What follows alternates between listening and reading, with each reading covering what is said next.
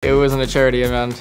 I don't. It's Gamers Without Borders, man. It's not top. It's not. Roki stole my kill. Did you yell at him after that? No.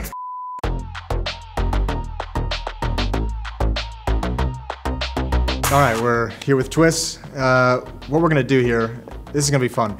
We're gonna go through top 15 plays that we've picked out of your career.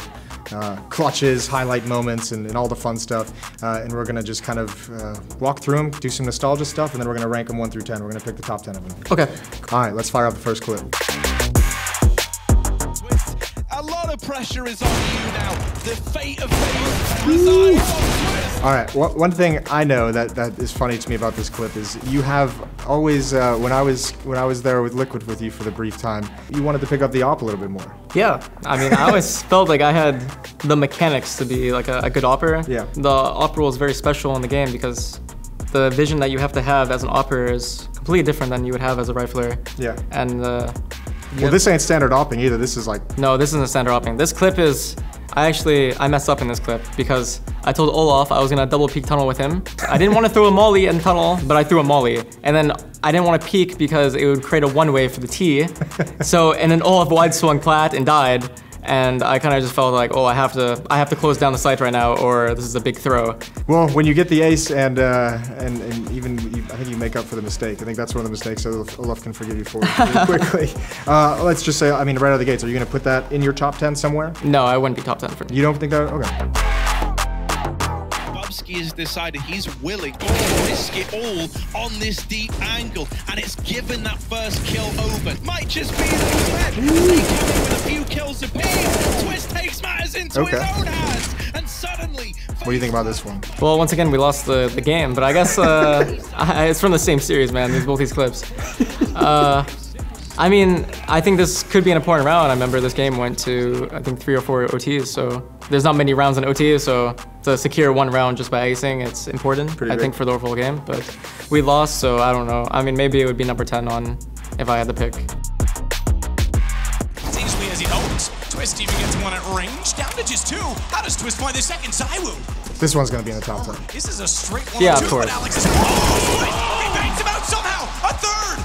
And he's looking for it all the ways. RPK's gonna try and swing around the backside. Twistzz switches back to the deagle instead, checks both close positions. At what point did you know you win this clutch? You know how like you get that feeling a little bit? Probably when I got into this situation, got to the corner. It's just a massive off angle. It's a very deep corner to clear. Yeah. Yeah. That's probably one of the last angles you're clearing when you're and also like you kind of instill fear into your opponents when you 1-deke like 2 players. It was a 1v4 and now you're in a 1v1 and you're kind of like, well, you already have the feeling in your mind probably that you blame your teammates for even being in this situation.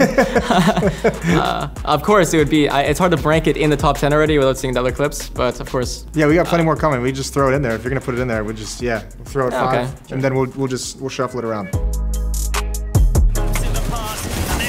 Another one, Keto and Lithium running in, but somehow Twistzz with a quad kill, and it's all on that man Searson. First shot lands.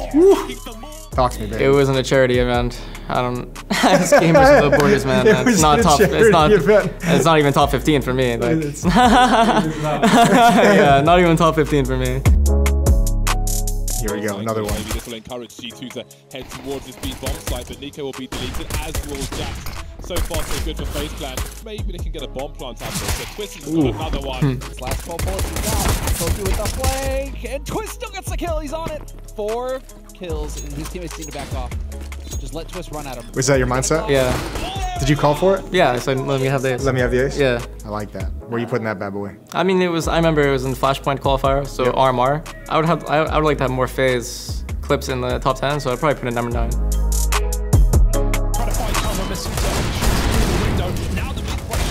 I remember this. Same. Going through the smoke, we got to drop off. Denied, and Vitality are holding on for a moment. Twistzz gets the reload. Oh, need to 1 bullet in the tank. What's up with your deke, man? Sometimes it just hits. It just works. The deagle doesn't always work, but yeah, you kind of have a feeling of when it will work. Yeah, when you start hitting these shots, it's like everything's like a heat check. Yeah. That was like to kick off our Cologne run pretty much. Yeah. To, again, the playoffs. For me, it'd be number 4 and number 3. We were choking hard. I remember you guys were having a tough time. We were choking pretty hard, and that was like the anti-choke round. to like get us back in the game pretty much. Kill, flashbang, turns around, they don't even check the corner. I already know what this is. That is so it might have been enough anyway, but... Dude, I was casting this. This clip is nasty. And Twistzz, I wasn't even having a good game either. my God, how has he done it? Picking up a quick circle, and he's gonna win the round. I was bottom fragging before that clip. Were you really? Yeah. That clip to me feels like it's got to be like one of like the more iconic Twistzz ones because it's just like a showcase of like your mechanical, like you just get put in a situation where all you can do is deathmatch. I mean, I think nowadays this clip is impossible to happen. Like, new Dust 2, the doors are inverted.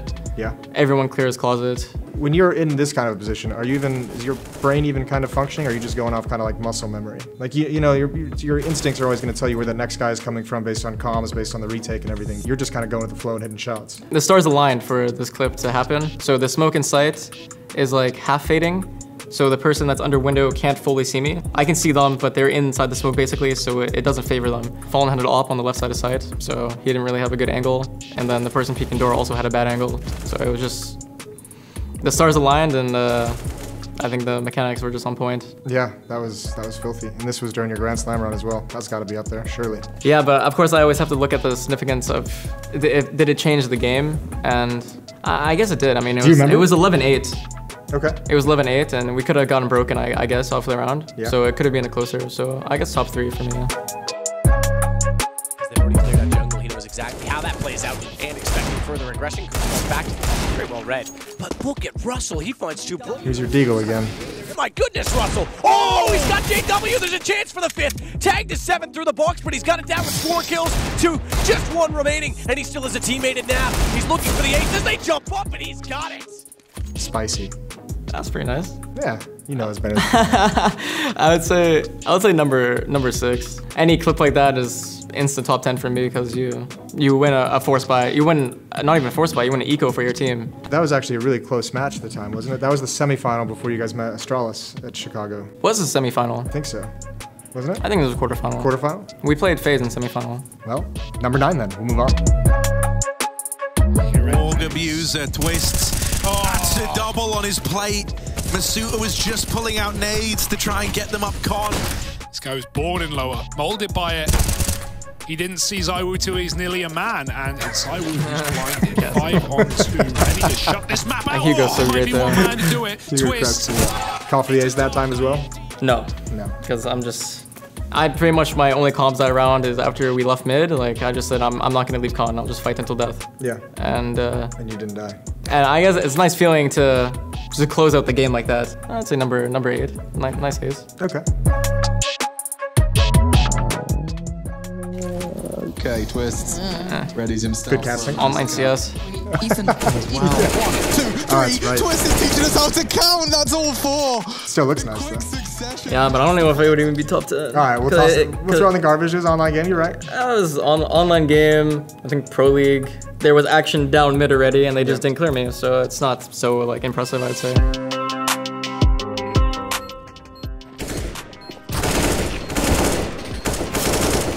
Brokey stole my kill. Did you yell at him after that? No, I didn't even. I thought I killed everyone. Seriously, I didn't realize I didn't kill all 4. Yeah, you probably don't even notice in the heat of the moment when it's going down. I'd say it's only 3K, but I mean it was an important round to win for the team. But Well, it's like I almost want to place it top 3, even though it's only a 3K. But it like without that round, we would be down 15-18 in OT. So we'd have to win 3 rounds in a row to get it to double OT. Just put it number 2 for now. Yeah. Fucking cash on. Such good map. Ooh.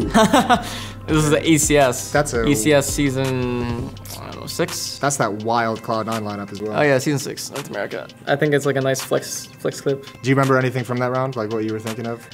The beginning of the round started with us trying to push door, and I traded my teammate in door, and I gave my teammate the MAC-10. Yeah. And then he jumped in first with MAC-10 through the CT smoke, and I kind of just like, I was like, okay, fuck it, I'll just jump through the smoke too. And no one looked at me. Yeah. And then, yeah, I just got into an interesting situation there. I feel like the CZ doesn't do that anymore though.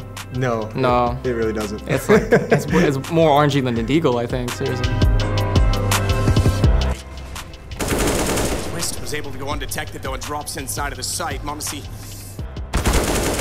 Nowhere to go but forward. Twistzz will do it valiantly. Oh, Modesty, he gets caught out. Twistzz finds that as well. Maybe he sneaks market, but Jax needs to consider every single. Another clutch. That was 2v5, like round. Yeah, I remember that. Yeah. I don't know how you guys came back in that. That looked on the minimap when we were casting it like there was no chance you guys had it winning that. I'd put the number 1 for now, actually, in terms of importance to the game. Anything you remember from that round at all? Like in terms of thought process, in terms of communication between it was you and Brokey in the 2v5? The interesting part about, I feel like, the trio of me, Rops, and Brokey is that when we're in clip situations, we don't really talk so much. Because I feel like we're all players that read each other well, like just how we're moving and playing the game. So it's really silent communication and just like pure team chemistry. And I think the only thing that was communicated is like for him to jump out the window to bait the shot so we can double peek the offer together. Yeah. And that was kind of the only thing that was communicated. Besides the obvious, like when he died to like the upper B guy, he would calm like where he is obviously. Other than that, it was just intuitively playing off each other. Exactly. Cool. Oh yeah, I remember this. This was a really cool one as well. That was the global finals out in Bahrain. Man, I have no idea where to rank this really. Don't feel it has the same significance as some of the other ones? Not really. It was just like nice clutch, like reading the opponents, and I timed all off like super hard to get out window to begin with. I mean, you did a great job of isolating your fights there. That was I remember that round. Yeah, I mean, it just shows like good trigger discipline and patience and lining up the situation. But it'd probably be number 11 for me. I might even cycle out any of the online CS clips that are in there, honestly. G2, it's shots inside. We're gonna get the big back. Twistzz, he's on 1 versus 2. He tries for the bomb plant this shortly. No way he could do it. I remember this too. You're a madman. Right now. He's got nothing to work with except this rifle. He gets the headshot, turning it around, and no! Is this the last clip? Yeah, that's the last clip. Okay. You're putting that one in there. Yeah, okay, so that one's top 3. So the one that's number 3, you can already move it down to number 4. And then in terms of online CS clips, the flashpoint was on 9 down. So we can just remove this pistol ace. I'd probably move this M4 ace against Fatality to number 10. Honestly, I can't think of like anything else. And I think that's just like is appropriate list in terms of like relevance and impact.